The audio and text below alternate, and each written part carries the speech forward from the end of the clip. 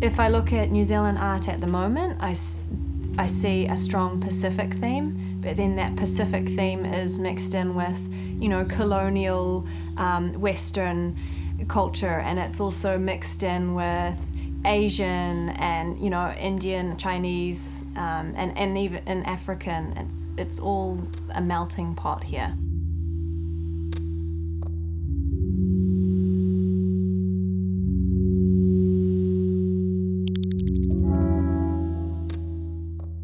Summer has just started in Aotearoa.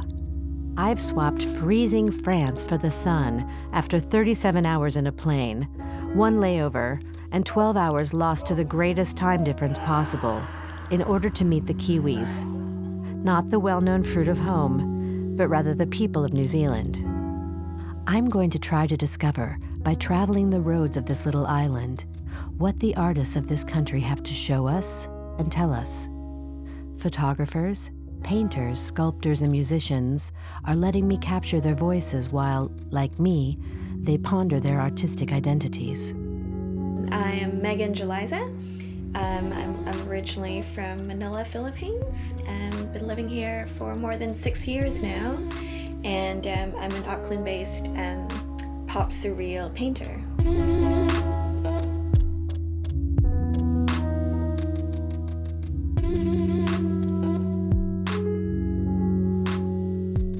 My name is Paul Marshall. I originally come from Thundersley, which is in Essex, which is near London in England, but I've been based out of Auckland, New Zealand now for 18 years.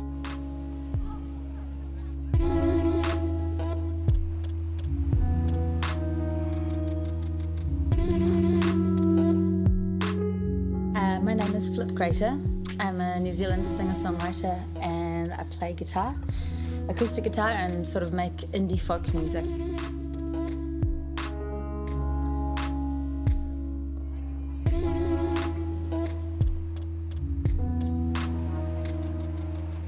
My name's Noel Rawiri Woods. My tribes are Te Atiawa, Ngāti Porou, and I pretty much grew up here in Waifetu, Puketapu Grove.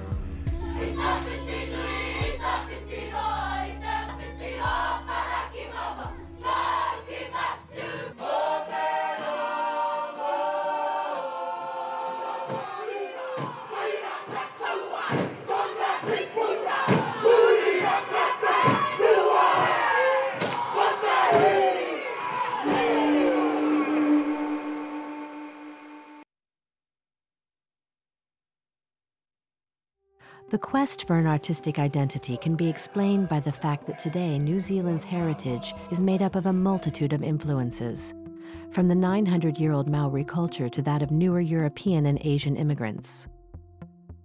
We're finding out what Maori heritage means to all of us, even if we don't have a Maori bloodline, and then we're finding out what people from other parts of the world who are recently coming here as immigrants, how do they integrate into our lives and our worldviews? It all comes through art. I mean, art is just an expression of who we are culturally. When you compare our European history, not necessarily the Maori history, but the European history with Europe, 200 years, it's just like that. Yeah, in a way, I suppose it's a good thing, that other ethnic groups come to New Zealand, and we're always open to sharing that Māori experience with them. But in a way, as the population increases, and maybe the Māori population decreases, hopefully we don't get shoved to the corner and be forgotten about and be spread out to the general community. Sophia Minson is a New Zealand painter of Maori descent. From the very beginning of her career, she has portrayed her ancestors in her paintings, allowing everyone to see the authenticity and importance of the place of such a culture. I grew up in Auckland, but I've also lived with my family overseas in Samoa and Sri Lanka when I was in my early teenage years. when I returned to New Zealand, age 14, and I started painting about my experiences and about many different cultures and ways of life. So I've done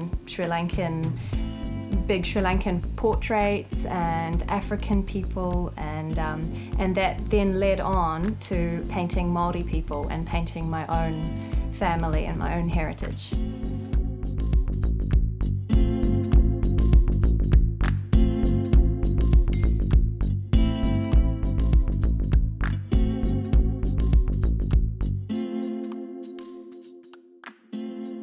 The strongest identity here is Māori culture because they were here first, and there is that special relationship with the land that goes for thousands of years.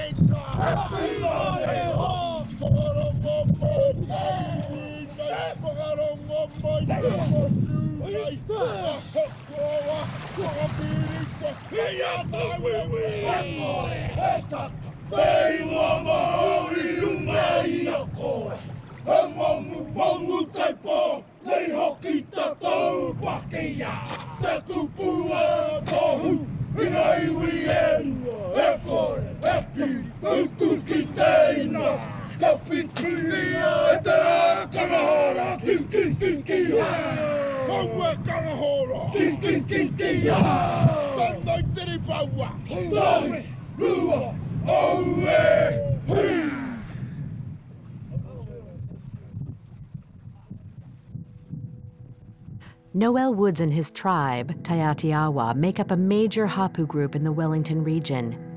Each week, this Maori tribe puts the waka in the water to trace the same paths as their Polynesian ancestors. To my great surprise, they offer me this fabulous haka war cry while standing in the water, which leaves me speechless. Maori history fascinates me. This fighting people, their spirit captured in their haka war cry, is still fighting. Since 1840, when the Treaty of Waitangi was signed between the British Crown and 40 Maori chiefs, the country has exemplified the image of successful unification. But believing that everything has been perfect ever since would be naive of me. The way Māori were treated during the colonizational period, the way we were just moved around, and particularly here in Waifetu, we used to live in Wellington City, then we got kicked out of our own land so they could build a city. Moved out here to the Hutt Valley, just on the river beat out there, and then once again moved again to where we are now, here in Waifetu. That history of politics, of colonisation, has been quite important, quite an important discussion point in our art making. Following the Waitangi Treaty signing, one of the Maori chiefs said, "The shadow of the land goes to the queen, but the substance remains." A year later, he rectified his words, saying that it was the opposite that had occurred. Andrea Duchatinier explains that Maori art, just like the articles of the treaty, has also been misappropriated by certain Pakeha. Māori culture is absolutely unique in the world, absolutely unique. And Europeans have borrowed that culture to promote themselves. So there are these political anxieties that exist. During the 1950s, there was what was called the Māori Renaissance in art making, and led by a lot of influence very heavily by European artists like Gordon Walters, who later were accused of appropriating Māori imagery. Later, the 1970s and 1980s, there was a critique of those borrowings of Māori and Pacific Island motifs as a type of ownership of a culture, using Māori imagery as a way of asserting power in some ways. And that concept of appropriation and appropriating images from Māori culture was a real no-no. It was considered to be very, very bad form and a political problem. The relationship between the indigenous people, I'm Māori myself, and the, if you like, colonisers, has caused issues that coming down through the generations. There's poverty and drug abuse and all of those things that Indigenous people all over the world have to contend with. We are from this land, this is our land, and the Treaty of Waitangi was signed in partnership with the Crown, with the knowledge of the protection of our Māori culture, which they haven't done. So there's still that fight there, and it will remain forever, I think. It's still not getting better. Things aren't that great at the moment. We will keep fighting, I think, using music hopefully to help us with that fight. The band, last band, Te Rōpū Whakamutunga mo te rangi nei. All the way from Waifetu, ladies and gentlemen, I need you fellas to give it up big time. Grove Roots in the house.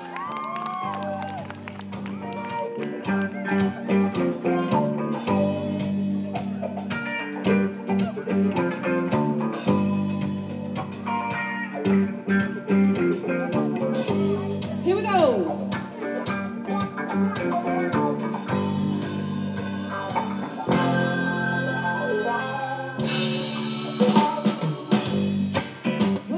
I'm lucky to be in Wellington, the country's capital, to celebrate the 172nd anniversary of the treaty signing. Noel Woods and his group, Groove Roots, are giving a concert today, and he explains how their reggae music has become so important to the core of the Maori culture. Reggae is very popular among the Māori culture. Reggae music was huge, especially for around the 70s and 80s, where times were tough for Māori, and they used reggae music to keep on track, and used reggae music to get their message out. And in fact, Wellington played a huge part in reggae music in New Zealand. One of the first reggae bands was created here in Wellington in the Porirua area. Bands like Sticks and Shanty, Dread, Beat and Blood. And all of their music was kaupapa Māori, talking about how the government and the Crown are always pulling us down. So reggae and the Māori culture worked really well together in regards to the fight that the Māori culture had at that time, in particular around the 70s and the 80s.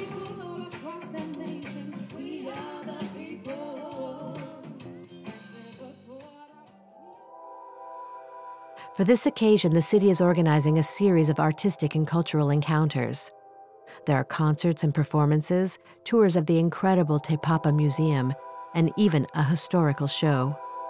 All of this to honor the unification of two peoples.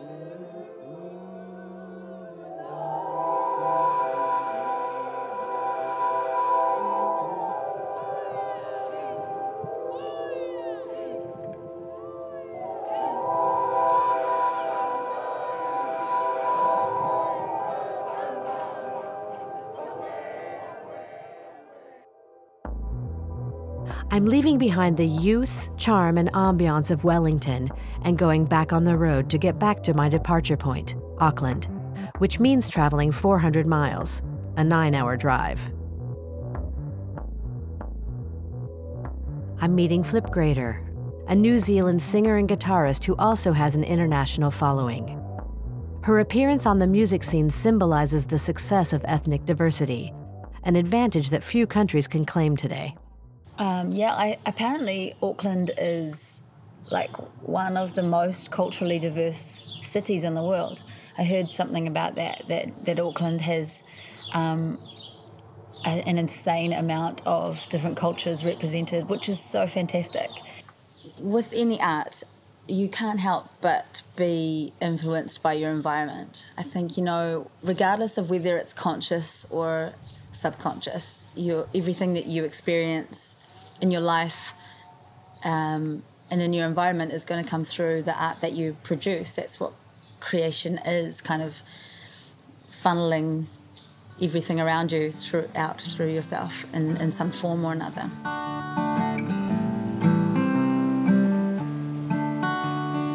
I'm already gone. You are all alone, like a widow born from failing to notice. Was I ever wrong? Was I far from where we started? I'm already gone. So when I was a child, my family went to church, so we used to sing in the church. But apart from that, my first experience of singing was always through this Māori culture group, kapahaka group that I was involved in through my school. So all of the first songs really that I learned were waiata, or Māori songs. So yeah, I guess it's a big part of growing up in New Zealand is that you are experiencing more than like several cultures really. Just as I predicted, right where I belong. I'm already gone, I am gone. None of this counts for nothing. A kiss on the mouth means nothing. None of this counts for nothing. A kiss on the mouth means nothing. Means nothing. Means nothing. Means nothing. The following Kiwis describe what New Zealand's artistic scene has to offer, with both its advantages and drawbacks. It is doable to base yourself in a smaller town and then submit your work in a big city, but I think it's just not the same. Like, you wouldn't get, those same opportunities if you were living in a big city. For example, you can just walk around and then suddenly you meet someone who happened to be doing an art show and, you were showing your work maybe at a cafe and, you wouldn't have that opportunity if you were living in a small town. Percentage of artists who can be successful, I don't know, 5%, maybe less. I mean, a lot of people want to be an artist. And then in your country, our market, our pool is so small, and even smaller amount of people can actually achieve success from that. For me, I don't want to be rich. I want to have enough money to do this music and to help it grow for the rest of my life. It's not greed, it's just wanting to do our chosen profession for a job. Yeah. If we went to medical school for 7 years and then leave, we're guaranteed to be a doctor, that's that. Well, I've been doing music since I was 5. Same. Yeah. And there's no guarantee unless you want to become a music teacher. I mean, these are options, but there's no set in stone way to do step by step by step and then guarantee to achieve popular music success. There's a lot of brilliant people boiling away in their little corners, creating amazing things that are innovative. I think that's like a very New Zealand thing. You can't just have one gallery. You need an agent who will then take you to many different galleries and find you many different opportunities all over the world. I haven't got an agent like that, so I have to be my own agent. In the UK now, the biggest export of the UK is music, has been for about 4 years. I think if you look at it in New Zealand, obviously our biggest export here is dairy. So, you know, there's dairy, there's fisheries, there's everything else, and then music is I don't know how long down the list, but it's, you know, probably 100 and something. In addition to a precarious artistic industry, the cost of living is rather high. And in order for artists to be able to express themselves without spending a lot, some, like Elliot Collins, rely on making deals. I find him in the space he shares with about 30 other artists. Each has their own space and is trying to make a name for themselves on the New Zealand scene. He recounts his beginnings and how he came to find his artistic path. The art, which is just for like a hobby, a weekend thing, not a job, not a profession. I think that's sometimes dangerous, because that becomes, people get stuck in that. I think even to my parents, I have to sort of, I think last year my mum said, "Oh, I'm quite glad you're an artist," but that's taken 27 years to convince her that this is what I want to do. I think I started being a pretty purist painter. I thought that painting was strict images and landscapes and portraits and fruit, like just really quite straight and strict. And it was probably art school, because as soon as art school arrived, your mind just gets exploded with artists and input. And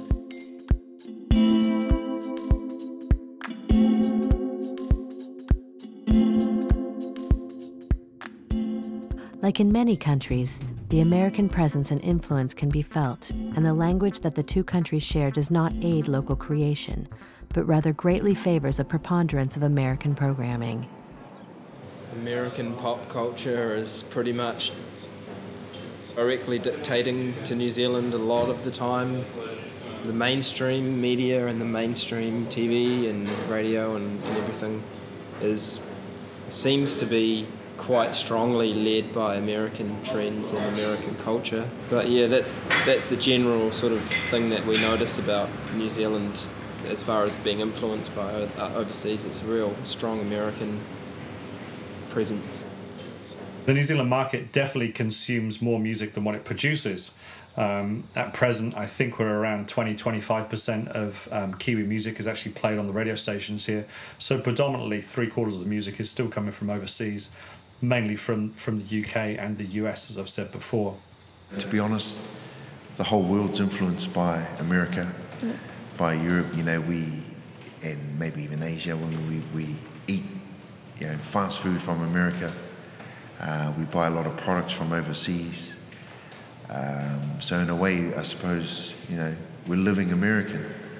So we're heavily influenced by that, which shows on the radio. We've got a lot of American music, which is disappointing, really. New Zealand music has a lot of respect around the world, and it is evolving. I mean, we've got enough talent here in Aotearoa to play only our music on the radio. We don't really need international influences. But once again, mainstream, the market demands American music, European music. So hopefully one day there'll be so much New Zealand music that's all you will hear on the radio. Good morning. That was Spawn Breezy with I'm in Love, and of course he's coming to Porirua City on the 22nd of March, hitting Hill 16, alongside Chan Chambers, also Vintage and local band Grove Roots in support. You can get your tickets from ticketmaster.co.nz, and for more information check out reggaebynature.com. I've been working here for 2 years now at the Māori radio station, running the breakfast show. And I mean, Māori radio stations were created to promote the Māori language. So each Māori radio station have to play 8 hours of Māori music and Māori language and Māori content. The rest of the hours can be in English if you choose to, like we do. We broadcast in English as well. So it's great with regards to promoting our language. And the point of difference between us and the commercial radio is huge. You know, I mean, the opportunity for local artists to come in. And I suppose if I was offered an opportunity to work in mainstream commercial radio, I'd have to think pretty hard. Since I've been here in the last 20 years, the music industry has seen ups and downs, and I think we're definitely in a down part at the moment. Like, there's live venues that are closing down. The radio stations, there used to be a lot more radio stations that had a lot more program directors. Now, because of the recession, they've all amalgamated, so now there's a specific radio station over here that used to have 30-odd program directors within their radio station. They now have one who programs the entire country. So that's a lot of opportunities missed that have changed over time. Megan Jeliza tells me how, rather than adopting the anti-American trend, she has managed to take advantage of it and has found herself as an artist. Today she knows what kind of artist she is and has the necessary objectivity to proudly express her Filipino roots and her American influences, as well as the fact that she is a real New Zealand artist. Because it's such a small country, there's not a lot of opportunities for commercialization. So, unlike in other countries wherein, say, an artist can look at a market and say, oh, I want to make this so that I can sell millions of this. There's not like that here. That's a bad thing and a good thing at the same time, because the great thing about it is artists become really sincere about their work. It's like, well, I can't sell out because there's no one to sell out to, so might as well do something amazing. And you'd see that in music, you'd see that in art. And also, being a small country, it's so, and people know each other, everyone knows each other. It's so easy to call someone out if they're bullshitting. It's like, you're bullshitting, like, you know, so it's easy to kind of do that. So people tend to be sincere.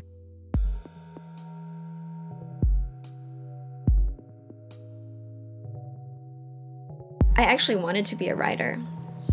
So I'm really influenced by literature, and I like whimsical things. I like fairy tale.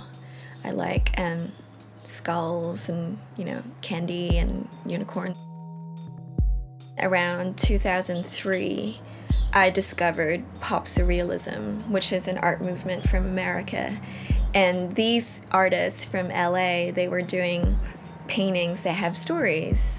And they mixed a lot of, you know, different imagery, and they combine them together, and that's how they tell their story. And when I first saw that, I was like, wow, that's so cool, and that's really me.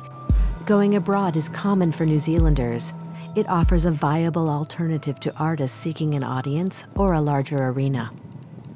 For quite a while, there are bands that have made it in New Zealand and then moved overseas because the opportunities in New Zealand weren't great enough for the band to grow to their potential. So they have always felt that to be super huge, you have to leave New Zealand. You know, New Zealand only has the population of one city, one international city. It's not enough people, especially if your artwork is a bit more niche. So that's what I mean about trying to find pockets of audiences all over the world so that my niche markets can add up to a full audience. If you do anything other than commercial music, it's a much harder way to make money. So you have to leave New Zealand. So you have to leave New Zealand if you do anything other, you know, anything sort of different to that. If your stuff's not getting played on the radio, the chances of you making a living out of it is really, really small. So yeah, you sort of leave. And I don't know if that's anyone's fault. I just think that there's only 4 million people in this country. So there's a few New Zealand bands that are doing really well overseas, and some people might not even know them in New Zealand, but they're really big overseas. Yeah. So when you see people, and because New Zealand's so small, you might know them. When you see people you know doing well, then you think, there's a possibility. I can do this. Yeah, it speaks of a possibility. Yeah, so that's exciting. Yeah. Okay, we're Jukes. We're from Christchurch, New Zealand. My name's Matthew. I'm Ali Mitchell. Brad. And we have a drummer and a bass player, but they're somewhere lost over there. We play pop rock music, I suppose.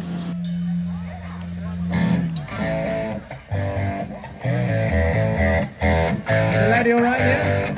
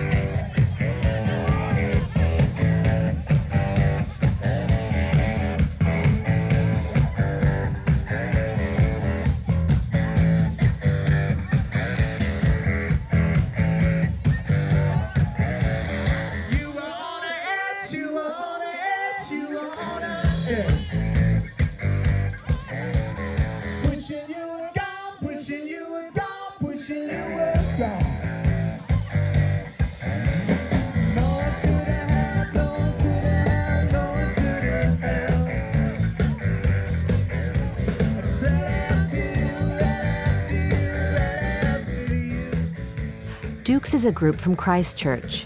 Their fame allows them to tour. However, their success doesn't extend beyond New Zealand's borders.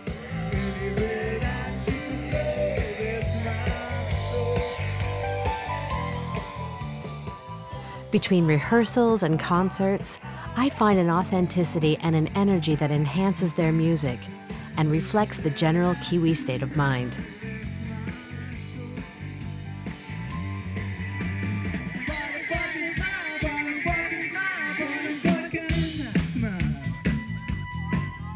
Just did a little tour through Singapore and Dubai and London, which was really fun. Yeah. It's good to play to different audiences. New Zealand audiences are really difficult. Well, we think they're quite hard. You have to work hard to win them over. Yeah. The audience is looking for different things, and there's that possibility and potential for your music to work in a different way, or to speak to someone in a different way. So that's exciting. And I think for New Zealand music, you never know. Right now, everyone's really excited about, you know, this acoustic reggae sort of style, and but it moves and things change. And I think you can contemplate the possibility of a career in music at 12 or 13 means that their advancement is that much faster and that much quicker. So I think that's exciting. Just getting into it young and getting great advice young and understanding the industry young.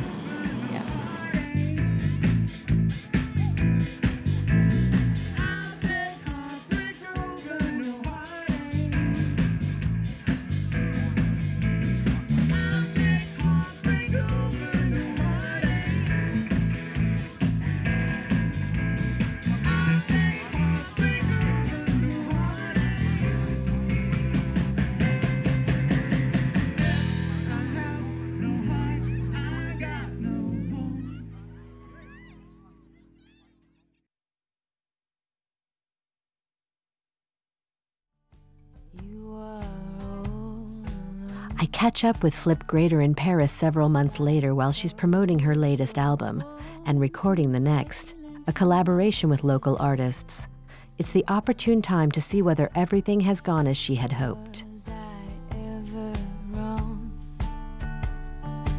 Was I far from where we started? I think partly also I wanted to be in Paris because I always dreamed of living here at some point in my life, so I'm happy that I have, and I will continue to next year. Because despite or regardless of what I've achieved or will achieve here work-wise, it's just great to have achieved one of my life dreams, which is to spend some time living in Paris. My plans were to promote the last album here when Vicious Circle released it, and to write and record my next album, my fourth album. And I've done all of that now, so I extended my trip by a couple of months, so I've been here 8 months in total, and the audiences are really nice. In fact, some of my favourite shows ever have been here in the last 8 months. Like playing at Nouveau Casino to like a dead silent 200 people. Amazing. So I'm hoping that French audiences like, in the same way that French friends, just take a little time to warm up, but once they're there, they're really committed. So that's what I'm finding so far, and I think that audience is starting to grow, and I think it's going to be really good. I'm looking forward to that. to returning next year and playing more and more shows and building that.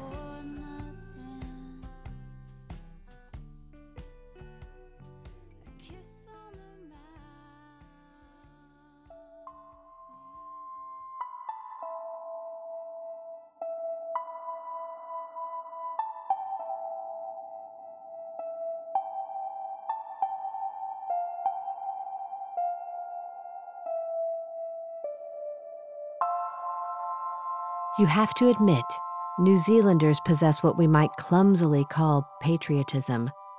But in reality, it's totally different. They have a link, a connection with their land that they feel even after going abroad. When I am overseas, I definitely miss this country. I don't miss the music scene. It's definitely easier to find shows to play over there. But personally, you know, I miss the ocean, I miss the fresh air, I miss the greenery, you know. And it's a personal thing. It's like my music is pulling me elsewhere, but my person is wanting me home. Lots of young people really like traveling and they get a lot out of it. Most of them come back here and start careers and set up their life, but before they do, a lot of people travel. A lot of Australians travel too. I think it's because we're so far away from everything that people grow up with a natural curiosity as to what's out there. The desire is to perhaps live in New Zealand and be recognised as a New Zealand artist, but not have to shift and live somewhere else. Personally, I would love to be successful in the place I live in. I want to, you know, I want the people that are close to me to be able to, you know, come and see me whenever they want and play. And everyone wants to be successful in their own hometown. It's pride, isn't it? Well, that's the end of my voyage to Aotearoa. The artists that I met are proud to represent their country today. I think the main thing they're looking for is an audience, a wider audience. And even if going overseas might be seen as a solution, without a doubt, their island is and will remain a unique destination on the artistic map. Where I fit into the scene, I'm still played overseas on alternative and student radio, but there's the novelty factor that I'm from New Zealand. In New Zealand, it's not a novelty that I'm a Kiwi, but in Germany, in France, then people are like, whoa, she's from New Zealand, and it's kind of an interesting point of difference. My New Zealand personality is going to influence my accent, the way I say sentences, the way I think about the world. All of these things make us New Zealanders and make us Kiwi. And so definitely all of that stuff would affect my music, even if I'm trying to sound like someone from England or someone from America.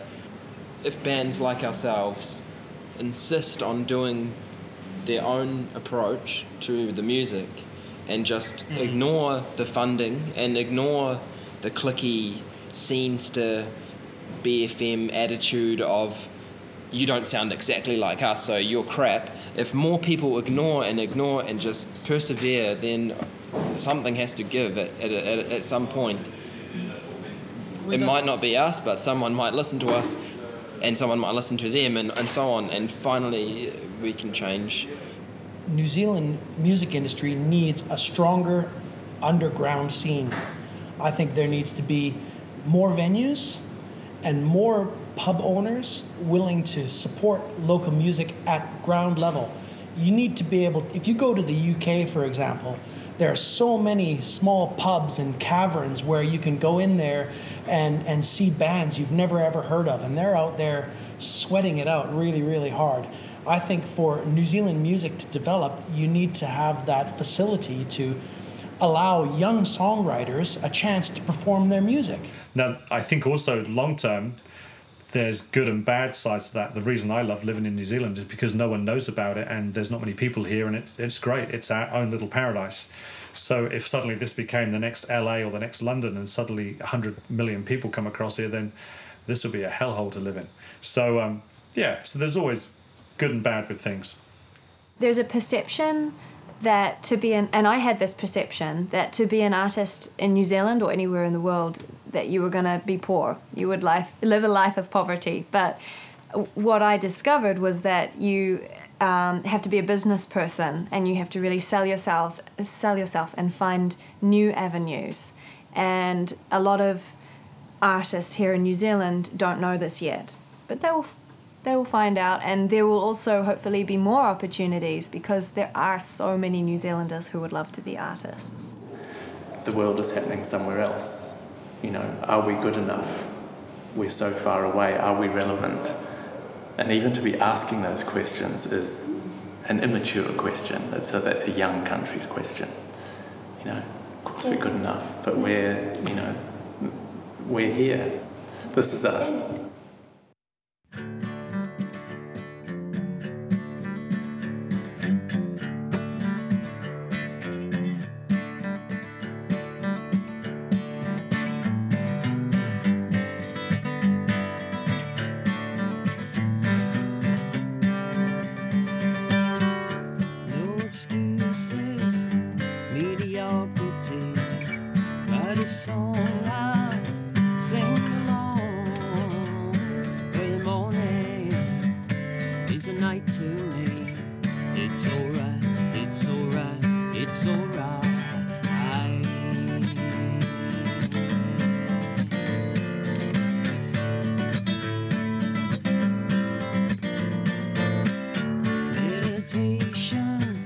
Substituted sleep.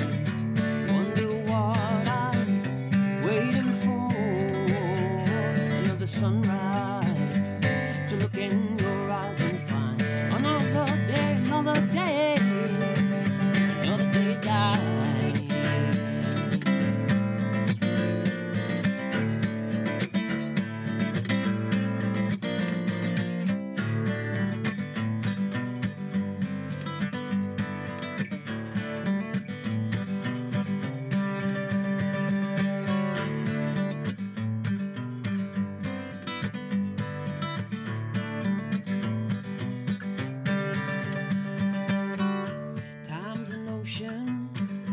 Out in front of me, you're the beat I'm sailing for, and now I never start the game. To the line, to the line, to the line.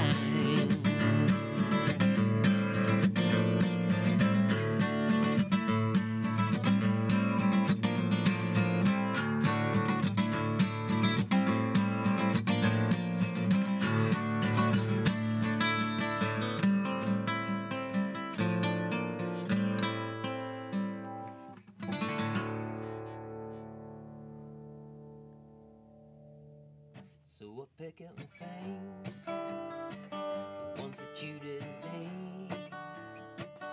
When you ravaged my kitchen, left for something to eat. Now you took what you wanted, and you left me with the blues. And that's all you get when you're broken in two. La-di-la-la-la-la.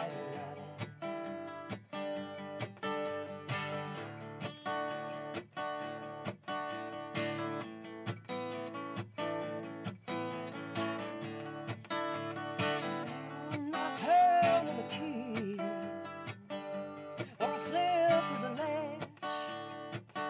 Now to knock at my door, you just come in with a crash.